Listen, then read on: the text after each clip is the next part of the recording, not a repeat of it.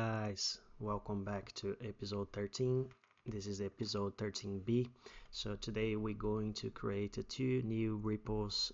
We're going to split the code between frontend and backend, and we're going to start to deploy this code to Heroku finally. Cool. So the first thing that you need to do, you need to go to your repository, make sure you're logged in. I'm logged in on mine already. So we're going to create a new one. Mine is going to be called MERN. Let's start with the backend. MERN backend. So this is going to be public. I don't care. Initially, we need to go to your project. So remember that in the past episode, we modified the API to be able to deploy it. So now we're going to go to the backend. Inside the folder, you can follow these instructions here.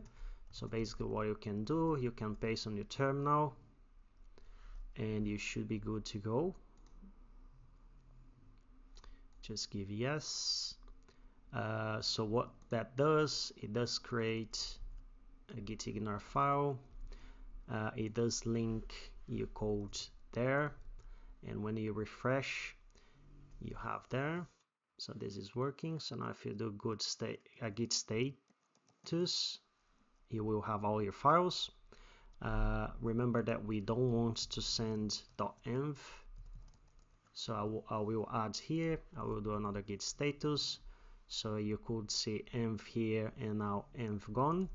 So I will do git add dot. This is add all the files. So if you do git status again, you see all the files there. That's what we want. So then I will do git commit, first commit before deploy, git push. This is going to send all the code to this particular repo here.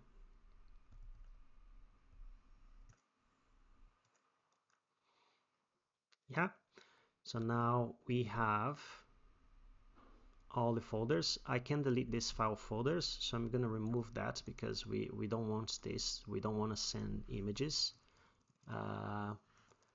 Git status, git adds the changes, git commit, removes the file folder because we moved away from saving in the files. And now basically a git push that will fix it. Yeah, all good. So now we have a repo, right? So the next thing you need to do, you create your account under Heroku. So it's heroku.com, and when you go to your account, this is the first thing that you're gonna see. We're going to create together a new app. So we'll call MERN Bootcamp API. So this name is available. You can choose another name if you want to. We're gonna create this app. Once we have the app created, okay, we're going to connect to GitHub, and then basically I'm logged in with my account already. So if you're not, you need to click here. It's gonna give you the instructions so that you can log in your GitHub account. In this case is MERN backend. MERN, let me see if I can find MERN backend, connect. It is connecting, and that's super easy to deploy, right? So we are creating a new pipeline here. We can enable automatic deploys here. Okay, so now that we've done that, we can go to the project again. I mean to click in overview.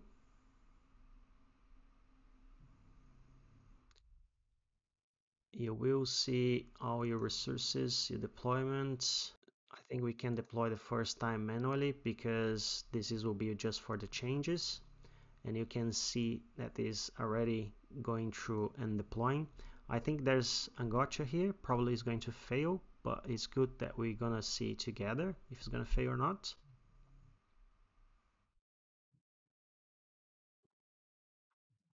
It's installing everything, build successfully. It's gonna fail because the MongoDB won't be connected. Okay, so it was deployed to this URL. All right, so if you go to this URL /status 200, so my API is already live. Okay, so it is working. However, we know that the MongoDB won't be connected. If you go to your overview, settings, oh, there we go. So config vars. So if you go in config vars, okay, so you're gonna go settings, config vars. So in my case, remember, I have a few things, and the things that you want to save there is all the information that you have inside your .env file. Okay, so in my case, I have a MongoDB secret I need to save there, and the value will be this value here. Let's just, so I can add that. The next one that I need to add is the access key ID, like so.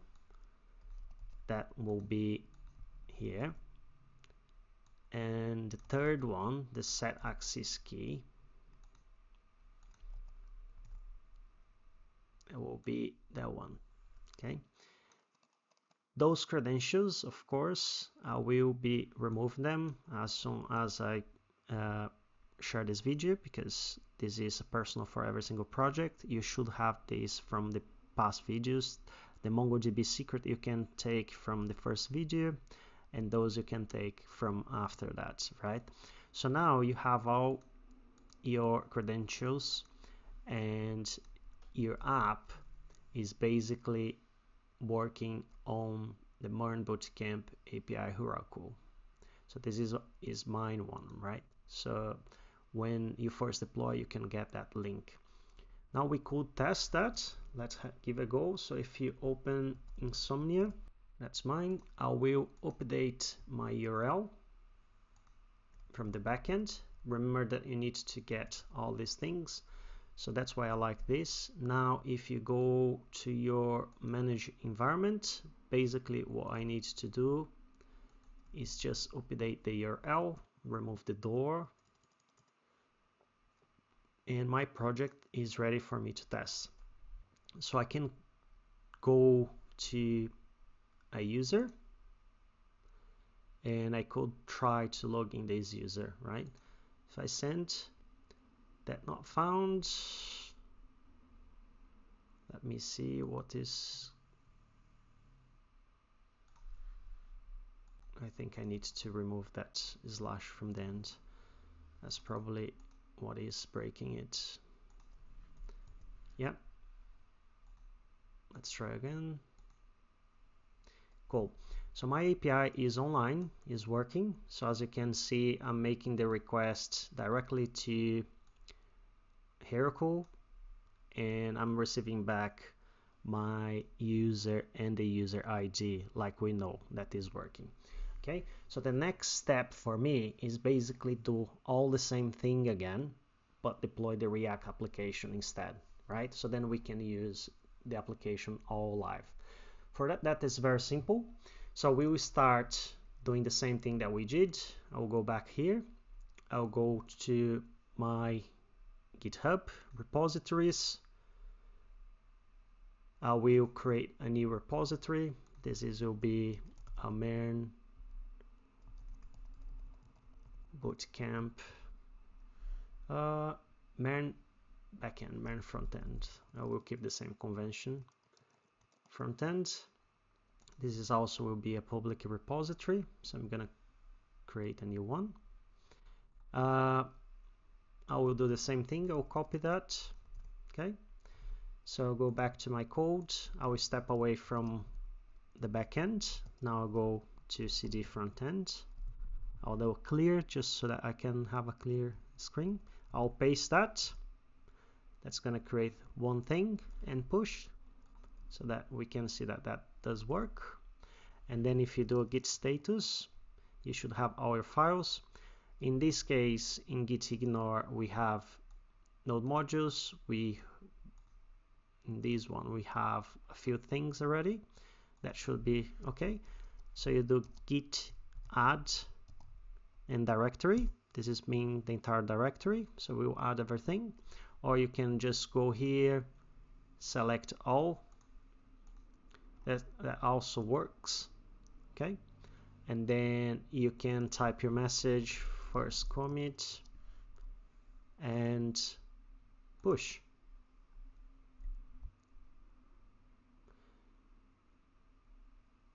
Oh, I need to commit first and then push. Yeah. So now I will have the entire front end here, like so. That's basically the same thing that we're gonna do. So I'm gonna go back to MERN, right? Now if you look at the resources, I have, let me have a look. So I'm inside MERN Bootcamp API, so I need to go back to personal. I will create a new app. This app will be MERN Bootcamp Frontend, like so.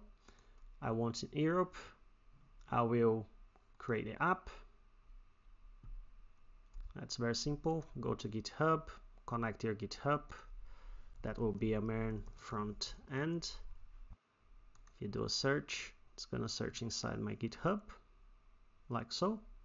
I can do a connect. And there's something here that I know is not going to work at first, but that's the magic of having a continuous delivery and deployment, and I will show you. So I'm going to deploy the first version.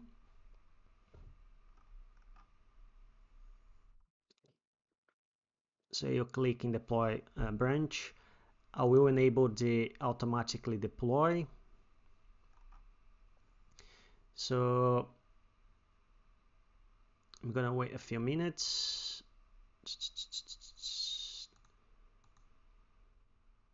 You can look the activity, so it is deploying just right now. So it's building everything, it's pushing everything online, and it will give me the URL again for the front end. Let's wait. Create an optimized build production build.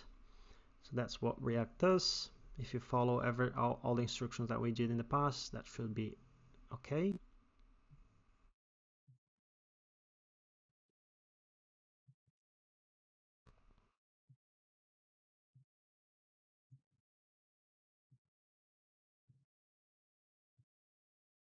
So it released the app to this URL.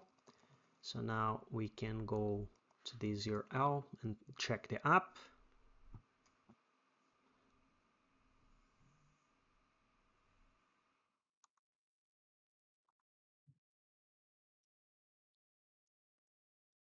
Application error.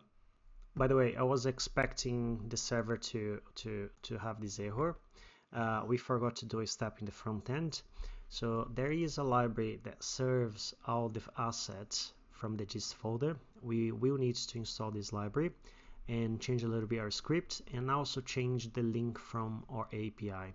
Okay, so if you go to your front end code again, your project, so here we will install npm install serve, right? And then the way you use that, if you look here, you basically can do serve and the folder name. So we're going to create a new script here that will be called start, and the start will be basically serve dist. And the way that that's going to work, we need to configure the server now. When we do npm run build, it will create a new folder. Let me show you which folder is going to create. So if you look here, it will create a new folder, build, with the stat assets and JavaScript inside. So this needs to be serve build, like so. And then the next thing that we want to do is go to our API. Remember this link. So this link now needs to get updated with the backend URL, like so. So we're going to update that as well. And that will be all of the code. But going back to Heroku, before I push that code, if you're looking in the front end, if you go on your deploy, there you go. So it will run npm start for us automatically following this.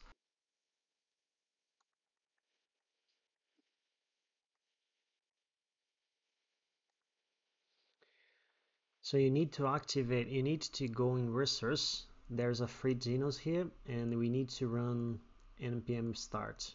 Okay, so that basically what we need to active. You need to confirm that. That doesn't cost anything. This is a hook. So basically now what we can do, you need to go and deploy your changes. So we add a few things here. I'm gonna commit, so add update project. I will commit that and push, and that should be enough to take us live. Okay, so if you go here now in activity, we should see at some point here, let's refresh that, a hook. Yeah, so it's building again. Let's follow this build process and let's hope for the best.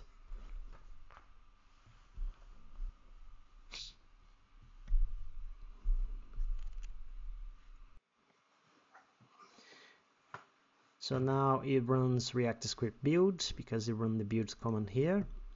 Let's hope it's going to run the start after that. So now we're building the command. We install all the dependencies.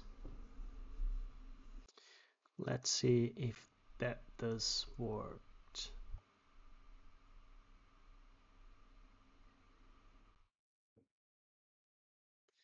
Yeah, there you have it. We got our app working on Heroku. So now we deploy that to Heroku. It seems that we have an issue with styling here. So I quickly debugged that, and let me show you something that I discovered. Apparently, this max width 450 pixels is making all this problem. So that's a quick, easy fix. I don't know if I slipped that code in by mistake, what I did, but basically we can fix that in 2 seconds. So if you go to your app, to your app CSS, we have a container. Basically you just need to delete that line and you're good to go. So that means we have now both backend and frontend deployed. Update style, and that will fix automatically the problem. Okay, so guys, I hope you really did enjoy this series. It was an amazing series to me. I don't have plans to continue recording videos about this specific client, but we will start working now on the React Native client, and we're going to use this live API for help to. We're going to consume this API from React Native, and we're going to build basically all the same functionality in the app so that you can see what the difference are between React and React Native. So I hope that you like this series. And if you did, please remember to leave your like and subscribe to this channel. This really supports the work I'm doing and will support the extra bootcamps I have in mind. See you guys in the next video.